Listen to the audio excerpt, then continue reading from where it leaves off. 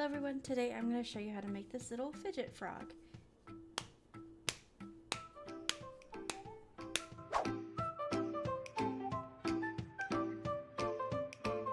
You may have seen these circulating on TikTok, but today I'm going to show you how to make one. For this project you're going to need green or whatever color you want your frog to be. You're going to need a little bit of red. You're going to need a crochet hook. I'm using a 3.5mm hook.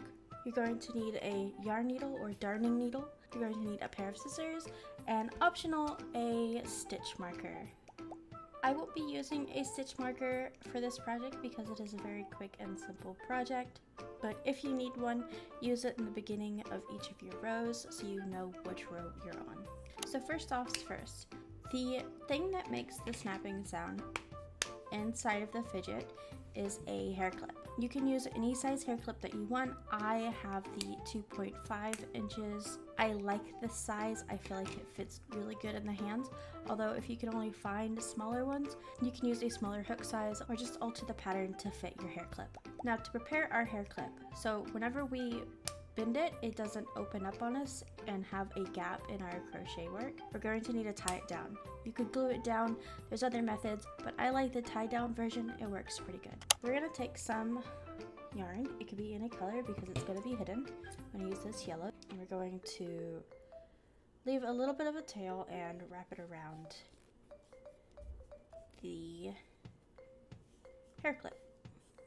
It's nice and tight and secure, and then we're going to tie it around with the tail that we left. Just tie it once or twice, whatever makes it secure, and here we go. Now we have a prepared hair clip.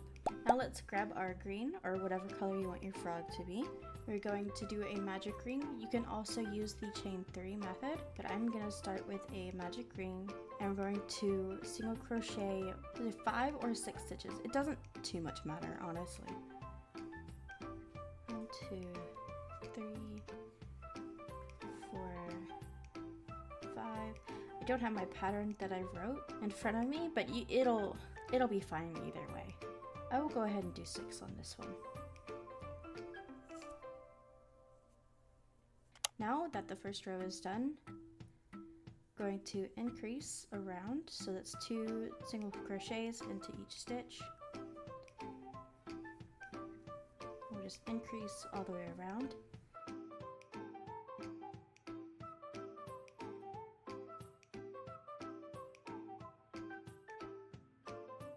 And now that we're done, we're going to single crochet about 10 rows or until it covers your hair clip.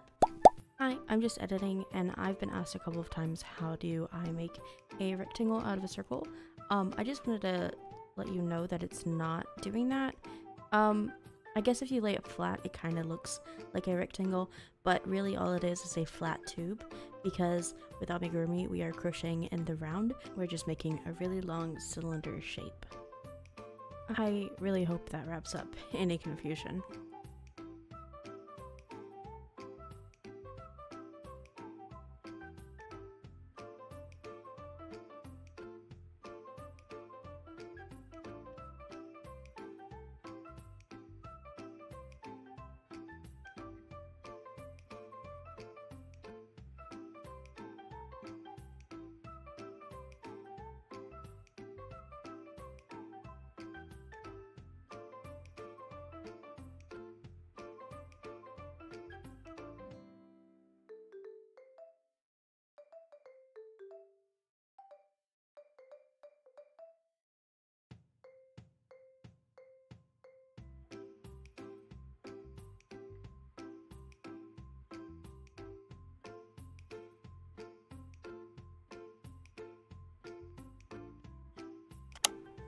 Okay, we have done 10 rows of single crochet, and I'm at the end of row 12. This is almost covered it up, not completely. If I stretch the stitches over a little bit, it'll cover it completely. But what we're going to do is a decrease 1 and single crochet 1 row, and those are going to repeat all the way around. So we'll do 1 decrease and 1 single crochet. Or you could do a single crochet decrease instead. It doesn't too much matter as long as you're closing up the stitches to cover around your hair clip.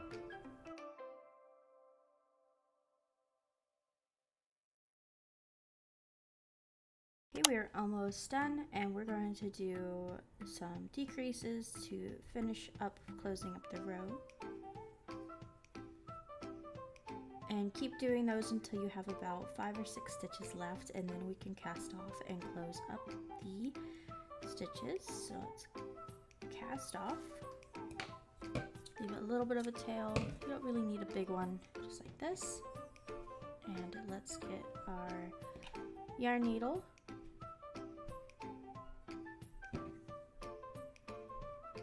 And sew up the end, just like this. And we're good to go. And here is the first little shape to make our fidget. You can use this as a base to create all kinds of different animals and shapes and different designs and stuff. But we're gonna go ahead and turn it into a little frog because frogs are really cute. So let's grab some more of green, and we're gonna copy what we did for the start of it, which is a magic ring, or you could use the chain 3 method. Going to single crochet 6, or if you did 5, you could do 5. 1, 2, 3, 4, 5, and 6. We're gonna pull this tight. We're gonna increase all the way around.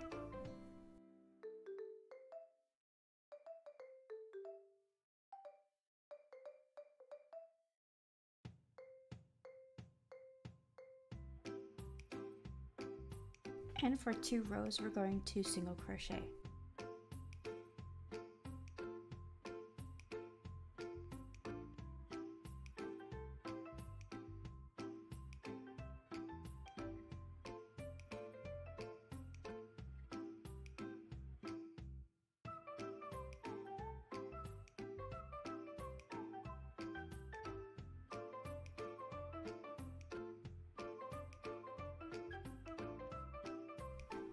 Now let's cast off. You're gonna wanna make 2 of these.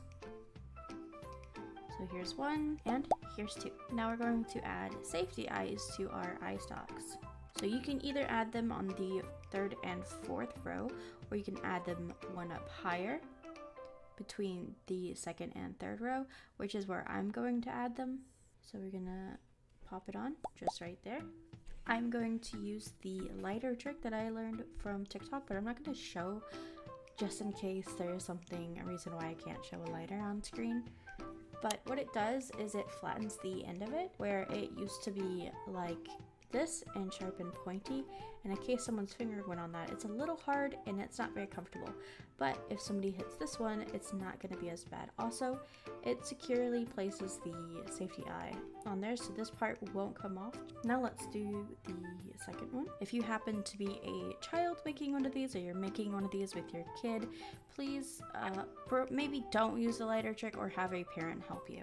Now you can either fill up these eyes, but I'm going to just use the ends of my yarn and stick them up in there, so it'll look like this. Now we will sew in our eye stalks into our little bean shape, pickle shape. It's not really a bean shape. Maybe it is. I'm gonna put one on this end. So we got 1 done, and here's 2. And now that we have the eyes on, we can add our mouth. Let's take some red yarn, or whatever color you want the mouth to be. I like the little V shape. I like the little frowny face, personally, but some people really like the smile, or you can add a whole different face if you are pretty good at doing little mouths for embroidery. But I'll show you how I do mine. If you like a smile instead of a frown, I suggest doing this upside down. So we will put our yarn in like this, go 2 down, and I will come across like this, and then we'll go back up to the top one and come back down, and we have our little mouth. Now we will tie this off pretty tight. We don't want it to affect the mouth at all. Going to snip this really close. And we're going to take our yarn needles and we're going to come around, and I'm going to grab that little bit that I cut off and kind of like drag it in there, just like that, so that our mouth is safely secured, just like this. And now we have finished a little frog fidget. Thank you for watching, and if you enjoyed this video, I suggest giving it a like, maybe subscribe if you would like to see more videos like this one, and if you like the things that I do, may I suggest becoming a Ko-fi member. There are 2 tiers currently. One is just a $1 shout out that will give you a shout out at the end of my videos, and the second one, you will get a craft of the month. I will either send out multiple things or I'll send out one depending on how crafty I am each month. So these 2 will be going out to my people signing up for a craft of the month. There will probably be some more things too, because I have been pretty crafty this month. There are a limited number on those, so if you would like to join now. If you become a member, you will also get a special tier for the Discord, so your name will be up higher than everybody else's. Now a special thank you to my Ko-fi members, AC, Dr. Chelsea, and QQ Train. Thank you so much for being my Ko-fi members. Thank you so much for supporting me. I hope to see you all very soon. Bye bye.